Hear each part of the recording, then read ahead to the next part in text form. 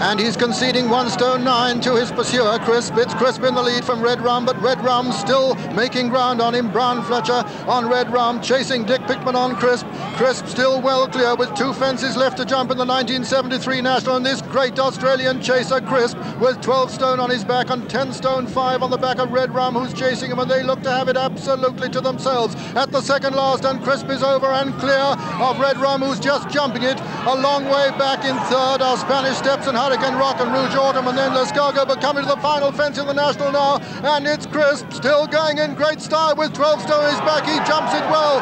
Red Rum is about 15 lengths behind him as he jumps it, and Dick Pickman coming to the elbow now in the National. He's got 250 yards to run, and Crisp just wandering a little off a true line now. He's beginning to lose concentration. He's been out there on his own for so long, and Red Rum is making ground on him still as they come to the line. It's a furlong to run now.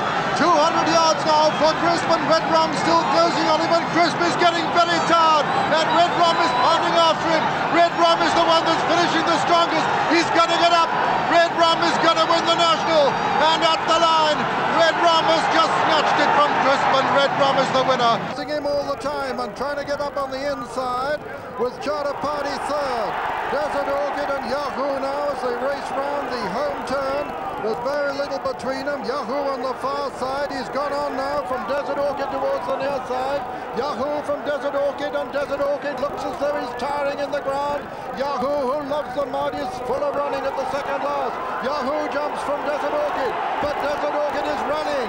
He's trying to come again towards the near side. It's Yahoo on the far side. Desert Orchid towards the near side.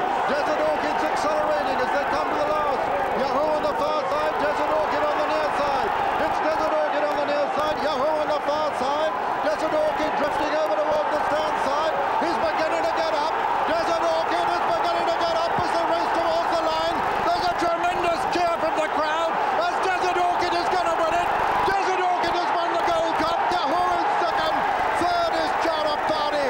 And then Porter System now under pressure, and Foljana still travels well as well. Well, Persian Punch is going to have to really dig deep here because the others are going very well at this stage, but Stamina is the leader's forte as they run towards the final 3 furlongs, and we know that he will keep going. It's Persian Punch by a length to Castari. Millenary is just cantering, pootling along over on the far side, but will he get the trip? Savannah Bay, Castari hangs left, Persian Punch in the centre, Millenary challenging on the far side. Then in behind them, Foljana's still got a chance, followed by Savannah Bay and Porter System. They run down into the dip. Millenary is taking it up now. Foljana looks the danger. Persian Punch battling on, and Castari out wide, almost 4 in a line. All 4 under maximum pressure, and Persian Punch is rallying very gamely on the near side of Millenary. Foljana between them. Persian Punch, he's got his nose in front for Millenary. It's going to be tight. Oh, that's close. They're about to swing right-handed then with about half a mile left to cover. And up front is Suncharm that leads them in. Giants Causeway poised to pounce in second place. Saki's back on the fence. Then Fantastic Light, Shiva without much racing room. Kalanisi, the green jacket, is picking up Gold Academy and Border Arrow. Saki goes on the inside of Giants Causeway. Then Fantastic Light. He can't get out on Shiva at the moment. Kalanisi and Border Arrow staying on. They're inside the final 2. And now push comes to shove. Saki, he likes a battle on the rail. Giants Causeway, the mare Shiva's coming at them, and Giants Causeway gets past Saki, but can he hold off? Kalanisi on the outside, Shiva between the pair. It's Giants Causeway, Kalanisi swooping down the outside for the Aga Khan, but Giants Causeway fights back on the far side for George Duffield. They race head to head, Giants Causeway and 53-year-old George Duffield. 2 out, Many Clouds over in front from Shut the Front Door and Centauro are chasing. Royal Knight took it in 4th, then Oscar Time followed by Monbeg Dude, Solid Alvarado, and it's Many Clouds in the colours of Trevor Hemmings who will lead at the final fence in the National. Lands 3 lengths clear. St R chases him off towards the elbow. Shut the Front Door back in 3rd and now looking 1 pace. Monbeg Dude is staying on in 4th, then Royal Knight and Alvarado just over a furlong to go in the National. Many Clouds and Leighton Aspel, 4, maybe 5 lengths ahead of Centaur. Monbeg Dude is still staying on stoutly, has moved into third and then shut the front door. Many Clouds, Centaur is trying to get on terms, cutting him back near the line. Many Clouds clinging on tenaciously from St. R in the colours of Trevor Hemmings. It's Many Clouds who wins the Crabbies Grand National. Sensation travelling well as they come down to the second last. Travado lands in the lead from Viking Flagship and Deep Sensation. Then behind them come Wonder Man.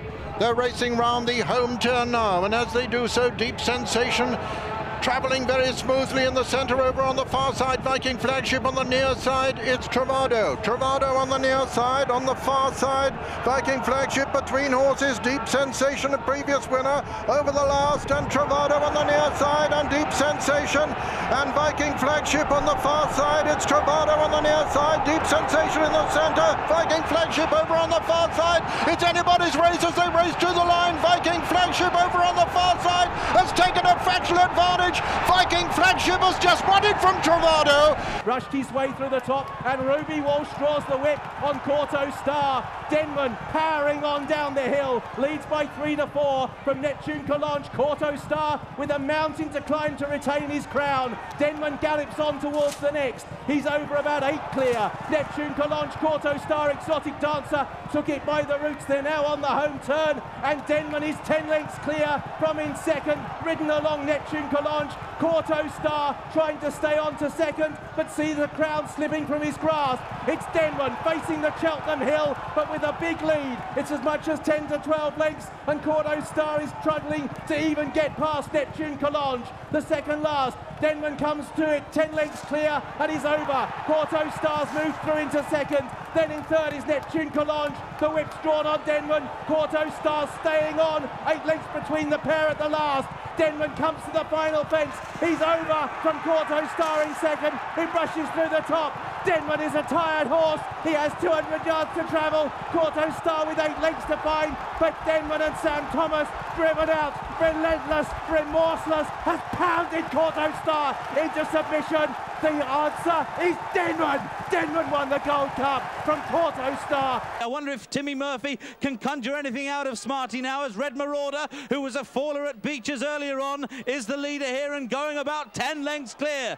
Red Marauder, he was a faller at Beeches in another year, but Red Marauder into the second last. He's a tired horse, but he's over safely there. His lead is about 15 lengths over Smarty in second place. Blowing Winds in third, away behind. Papillon still going as well, but now the final fence. Red Marauder is clear in the Martel Grand National. The last, he's up and over safely. Red Marauder, he's getting a great cheer. What a moment this is for owner trainer Norman Mason and Richard Guest. They're now about 30 lengths clear. Smarty has got over the last as well. He's run a fabulous race in second place, but he's clearly got no more to give. The other two aren't even in sight. Papillon and Blowing Wind hunting round for third place honours only, but well inside the final furlong. It is Red Marauder who is going to win a most astonishing Martel Grand National. A first success in the race will be Richard Guest, second in 92. How he will relish this moment, the final few yards,